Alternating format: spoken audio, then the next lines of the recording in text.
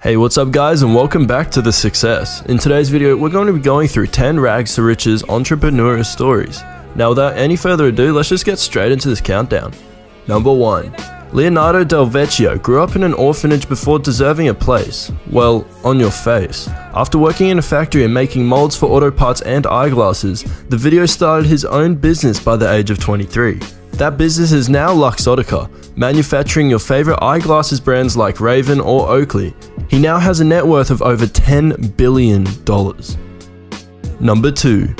Jan Koum is the man behind every WhatsApp that you have ever sent or received. He is the founder of the popular messaging service, and his story got into the spotlight once the startup was acquired by Facebook in 2014 for not less than $90 billion. Jan was born and raised in Ukraine into a small, poor village near Kiev, living in a small house with no hot water or television. When he turned 16, he immigrated to California with his mother, and by the age of 18, he was already an experienced hacker. Meanwhile, he was sweeping the floor at grocery stores to help his mother pay the bills. His hard work finally paid out in 1997 when Jan got a job at Yahoo as an infrastructure engineer. But this wasn't enough for the talented programmer, and so he developed the world's most used mobile messaging service. Now in his late 30s, Koum has a net worth of $7.8 billion, being one of the most recent success stories in the tech industry. Number 3. Now let's turn our heads to the TV personalities, more exactly to Oprah Winfrey. The young Oprah faced a hard and cruel childhood. She grew up in poverty, being raped and molested repeatedly by 2 members of her family, and even one of her friends, and ending up homeless and pregnant by the age of 13. However, she never stopped dreaming, and at the age of 19, she got her first job at a radio station. Since then, her natural-born talent kept her on the path to success, and by 2015, Oprah is worth $2.7 billion. Number 4. Mother Russia comes Roman Abramovich, one of the world's finest entrepreneurs. Now worth $9.1 billion, owning Millhouse LLC and Chelsea Football Club. He became an orphan by the age of 4 when both of his parents tragically died. He was raised by his grandmother, and in his early 20s, he worked as a street trader and as a mechanic. He made his first step in business by selling rubber ducks from his Moscow apartment, and later he found his own doll manufacturing company. Moving forward, he tried his luck with various startups until he eventually found huge success in the aluminium, oil, and gas industries. Number 5.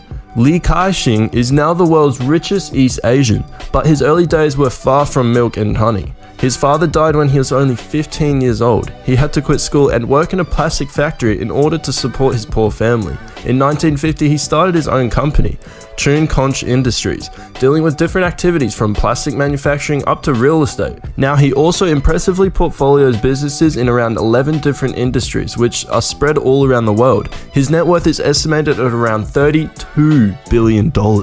That's just absolutely insane.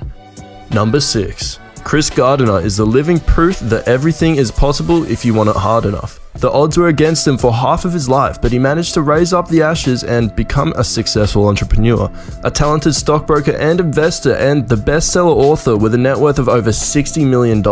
After being abused by his stepfather and spending most of his childhood in foster care, after facing a failed marriage and becoming a homeless father with the child in his care, he managed to stand up and he gave birth to Christopher Gardner's International Holdings, a multi-million-dollar company that turned his miserable life into the dream he was pursuing. He published a book about his life, and later, this story became a Hollywood hit. The Pursuit of Happiness movie inspired by Gardner's book got his main actor, Will Smith, an Academy Award nomination for Best Actor. Number 7. Sam Walton, father of Walmart, was once milking cows and selling magazine descriptions for a living. After graduating University of Missouri with a bachelor's degree in economics, he took his $5,000 savings from his army service and loaned another $20 grand from his father-in-law to buy a variety store in Arkansas. And from that point on, he built Walmart, the largest retailer in the world, valued at over $261 billion.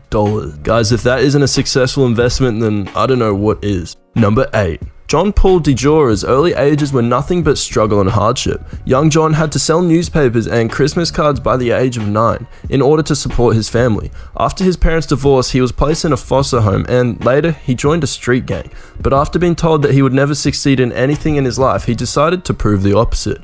DeJour started by working as a janitor and then as an insurance salesman, but one day he loaned $700 and turned them into John Paul Mitchell Systems Company, a billion-dollar business of hair care products. Then he came up to 70% of the Patent Spirits Company, a premium tequila brand, and today his net worth exceeds $2.8 billion. Number 9. How do you get from living on the top of a garage into a net worth of $1.7 billion? Ask Richard Desmond, because he has the answer to this question. He quit school by the age of 14 and worked in a coat check room and as a drummer, in order to help his mother pay the bills. The passion for music inspired him to start the International Musician magazine, and along with it, his successful career. Now he owns several publications and magazines, spread all around the world, but he still manages to find some time to play drums in charity events, along with his band. Last on the list, number 10.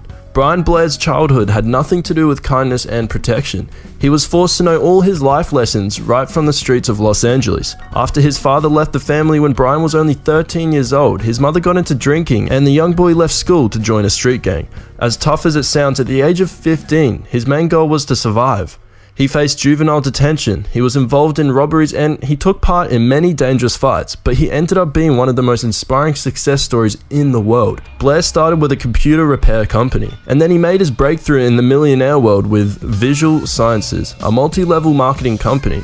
His autobiography, Nothing to Lose, Everything to Gain, quickly turned into a successful bestseller, and he was declared the Entrepreneur of the Year in 2012. Now that's a turnaround story. Well, there you have it, guys. That was 10 rags to riches entrepreneur stories. If you did enjoy the video, then make sure to leave a like and subscribe if you're new. Thanks for watching, guys, and I'll catch you in the next video.